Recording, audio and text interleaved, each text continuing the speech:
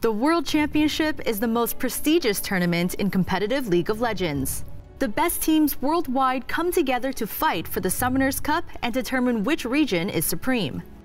With the exception of Season 8, Korea has dominated World Championships dating all the way back to Season 3. But prior to Korea asserting themselves as a league powerhouse, a surprising titan emerged on the world stage in Season 2. And that team was the Taipei Assassins. Please welcome the Taipei Assassins! Entering Season 2 Worlds, the focus was primarily on Moscow 5 and Azubu Frost. Moscow 5 was an absolute force coming out of Europe. It was a team of innovators. Diamond Prox was an originator of counter-jungling, and Genja was never afraid to test out a unique build. And then there was Azubu Frost, a team led by Madlife, who seemed to have homing skill shots, and Shy, who was no stranger to dominating the top lane. Behind all of these teams were the Taipei Assassins, who lurked in the shadows until the playoffs. They were one of 4 teams to qualify directly as regional champions, and as such, they immediately had a spot in the quarterfinals and waited for the group stage to come to an end. Their first opponent was the impressive-looking Najin Sword. They had swept their group, which included a stomp of CLG EU. Well, they want the turret on their side if possible. Like, this is an example right there where Prey is in there in minion range. He's going to initiate it. Let's see what they can do. Unstoppable force and Wild goes go off. Wicked is the focus that he gets out alive. 2 members drop instantly. The damage is going down on the Nexus. Najin going up 2-0 and taking out Counterlogic Europe. Even though TPA had received a bye to the playoffs, they were still underdogs to the Korean squad of Najin Sword. Just in Game 1, it was clear that TPA was a threat. Toys dominated the early stages of the opening game as he crushed Najin Sword with his now famous Orianna.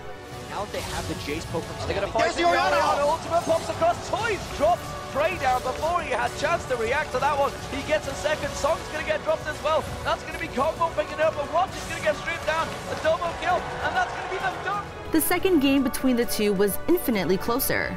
Prey's Corki had built up a large stash of kills, but Najin Sword couldn't beat the global power of Stanley's Shen. If he's planning on just being passive and farming in the side lane, and he needs to catch up in lane, it could be really good. There's the top lane. They've hoped on towards Prey there. I'm not too sure they got damage. The Crescendo goes across. Will it be enough to send things around? The Shen ultimate coming in now. Can they catch on towards Prey? They're going to have to slash. Catching out. They will do Stanley on him. And now Kane's going to have to back away from this one. He has to. Paired with Mistake's Blitzcrank, TPA repeatedly caught up members of Najin Sword to win Game 2 and the series. Mistake's going to go for a hook through the wall here. Is it going to be a blind hook? He's caught Manu! He's caught Manu! Can he do the damage on him? He does manage to get a lead strike away. And Lil Balls has gone aggressive. He's gone deep. Crescendo comes across. They do manage to shut him down. That's going to be Song also going in there. Manages to get the Morgana ultimate. Then they get the power fist on towards Song. Song's going to get dropped. That's a double kill for Toy. A win over Najin Sword was already huge for TPA, but their journey wasn't done there. Up next was an even tougher test. Moscow 5 was fresh off a 2-0 of their own over Invictus Gaming and were considered heavy favorites over the Assassins. In Game 1, it showed that the perception was correct. TPA was not prepared for the Evelyn pick of Alex Ich, as M5 rolled to a 1-0 lead. Once TPA banned out the Evelyn, Moscow 5 fell apart.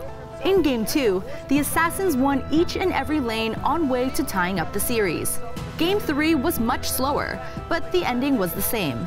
TPA's laning advantages led the way to another shocking upset. They will initiate this fight on. The turret goes down. Darian gets caught out. He can't even ultimate the Crescendo, stopping them from using the abilities. Diamond Prox goes down. The inhibitor is open. The double kill comes out. Moscow 5 looking very grim right now. Taipei Assassins look to take down the last Nexus turret, and they will drop Moscow 5 from the League of Legends Championship playoff.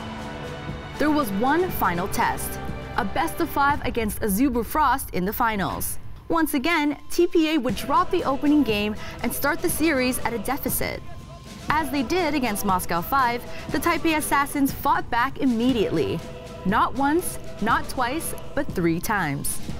First to go, he's got the Oracle. He's trying to use as much as he can. Lil Ball's getting involved. Ace in the hole being blocked off by Wu. Not the ideal target. Toys is going to get ready. Toys goes down. First death of the game. That's going to be Coley. The Requiem's going to come out. It's going to be carved up, but it's a triple kill again.